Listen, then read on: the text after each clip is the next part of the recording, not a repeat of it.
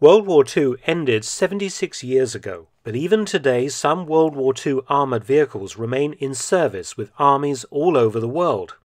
And I'm not talking about vehicles used for ceremonial displays, but still serving as combat vehicles.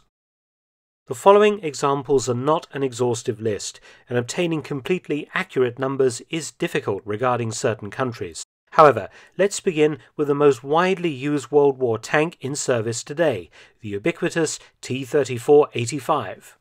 The Soviet T-34 first entered service in 1941 on the Eastern Front against the Germans. Incredibly, it remains in service in several nations around the world in 2021, some even seeing combat. North Korea received about 650 T-34-85s from the Soviet Union. It was the tank that led its invasion of South Korea in 1950. They still appear at military parades today, and a few dozen remain in service with reserve units. Vietnam was another big T-34 operator before and after the Vietnam War. Although replaced by more modern types, a few T-34s linger on in service today on the contested island of Trong Sa in the Spratly Islands in the South China Sea, where the Vietnamese use them as static coastal artillery.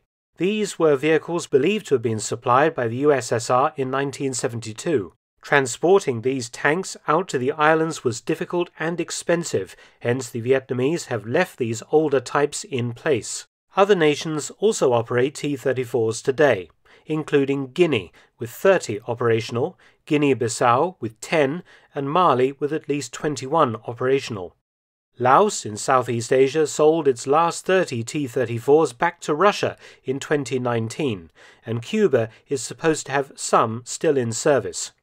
But in Yemen, the T-34 has continued to see combat in the endless conflicts that have ravaged the region. In Yemen, a new version of the T-34 has appeared, the Lanyard T-34. You're probably asking yourself, what the hell did I just see? However, there is an explanation. Obtaining shells for T-34-85s in the Middle East is difficult today. They have basically been reloading used shells. The dangers of overpressure rupture in a 70-plus-year-old breech and barrel, killing the gunner and crew, has led the Yemenis to find a novel way of firing their guns. Using a lanyard strung through a pistol port from a safe firing distance seems to be the order of the day. These tanks are also not much protection against RPGs or other modern anti-armor weapons, an added incentive to use them remotely in combat. The M8 light armoured car saw extensive service with US and British Commonwealth forces all over the world during World War II, the British calling it the Greyhound. With a crew of 4 and a 37mm main gun, it equipped reconnaissance units from 1943 onwards, with the last vehicles coming off the production line in June 1945. Post-war, the US exported surplus M8s to friendly nations all over the world, where it has soldiered on in the inventories of several militaries right up to the present day. In Africa, 3 nations still have M8s in service. Senegal has 10, Burkina Faso 10, and Cameroon 8. More continue to serve in South America, with Paraguay fielding 12 vehicles and Peru about 30, in addition to more modern armoured personnel carriers. Paraguay is also notable for still having in service the oldest World War II tanks in the world. Whereas many of the T-34-85s already mentioned currently serving were actually built post-war, Paraguay's M3 Stuart light tanks were all built prior to 1943, making them 78 years old in 2021. The M3 first entered US service in 1941, serving in all theatres of World War II, and was later upgraded to the M5 version. The British used the type extensively in the North African Desert Campaign, and it was also used to equip US reconnaissance units until replaced by the M24 Chaffee in 1945. In 2016, Paraguay brought 15 Stuarts back into service from storage, the tanks having been upgraded and with new engines. They are expected to serve on for several more years yet. The Soviet ISU-152 self-propelled gun appeared in 1943. It mounts a 152mm gun designed to kill German Tiger and Panther tanks. This monster, called the Beast Killer by the Soviets, was exported to several Soviet-friendly nations and saw service in the Middle East conflicts between Egypt and Israel. One export destination was North Korea, and it is known that several 152s remain in active and reserve units, most probably as mobile artillery platforms. North Korea is reported to have a few Soviet BA-64 armored cars in reserve service.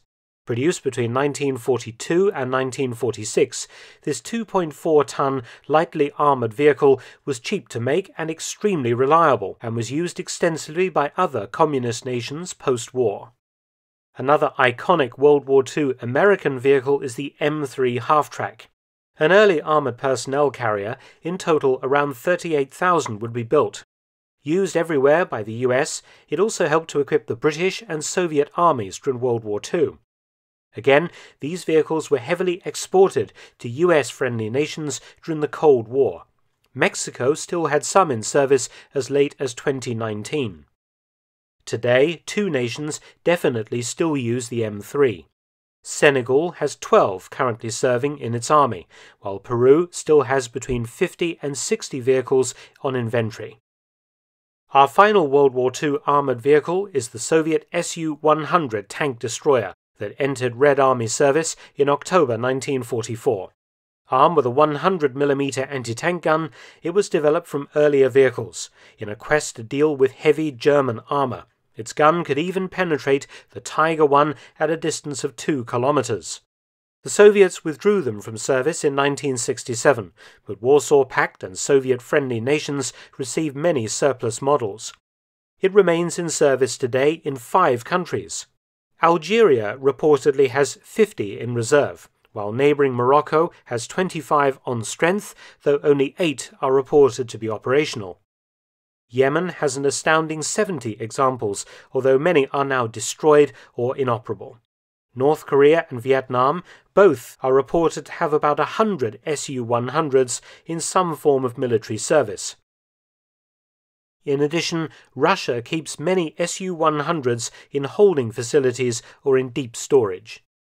Thanks for watching. Please subscribe and share, and also visit my audiobook channel, War Stories with Mark Felton. You can also help to support both of my channels at PayPal and Patreon. Details in the description box below.